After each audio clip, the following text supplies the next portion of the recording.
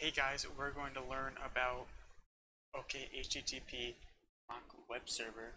So what this does is pretty much you can test an API that you haven't created yet, or you want to test an API and you don't have a developer key and you don't want to test on a production server or API. So this creates a local API for you. It's local, it doesn't go to the internet really. And you can just test your APIs with it without really screwing up your own server or creating your own server. It makes it a lot easier. So we're going to have to get a dependency, and that's from here. We're at 3.7.0 right now. I created this method to just send out a request pretty much. Now we're just going to test something really quick in this method, this test. We're going to create a mock web server. New mock web server. Now this just creates our server now. We have our server. We do this to send out calls and requests and everything. So we can do server.enqueue, which is pretty much just whenever there's a response, we get a reply. This pretty much gives us. So whenever I send out a GET request, like here, I will get a reply from this, our enqueue. So we're going to create our reply whenever we send GET request. So we're going to do a new mock response. We're going to set the body to let's put you found me. So whenever I send out a request,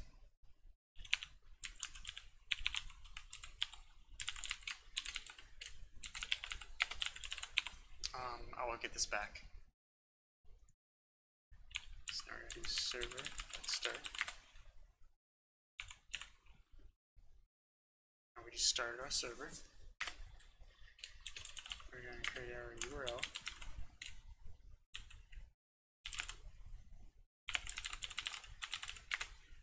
We're going to do just like API slash hey, that's good. Now we're just going to do string body request equals send GET request. Create your OkHttp. Get the base URL, and this is just going to send a GET request, and we just got our this is just a body of the request, so body of request.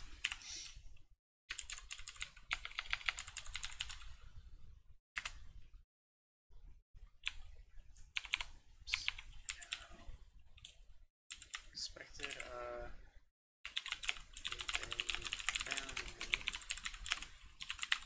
request. So right, just a recap, we create our server.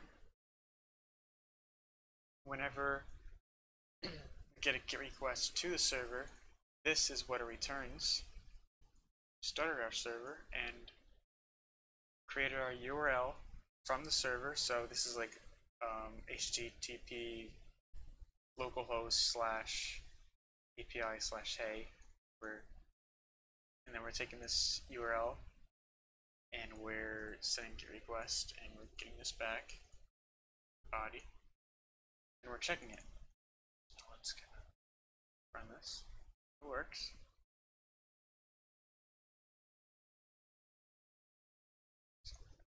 But it worked.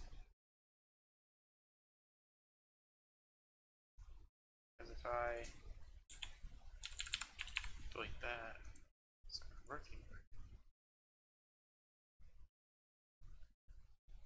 See, right there. Expected there. So we were right. We got something back. Now you can use this.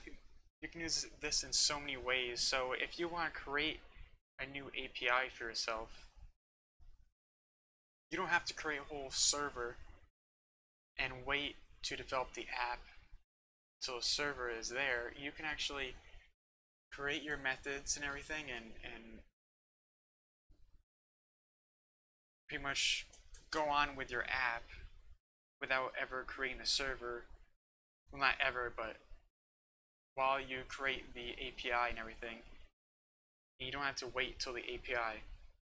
I think this is great when in a big company or something, or any startup or anything, the API server isn't fully created, but you know returns and what to call and everything, so you can test before it's even up. So as soon as the API server is up and created, you're all ready to go. All your methods are created already. This speeds up everything so fast. That's it.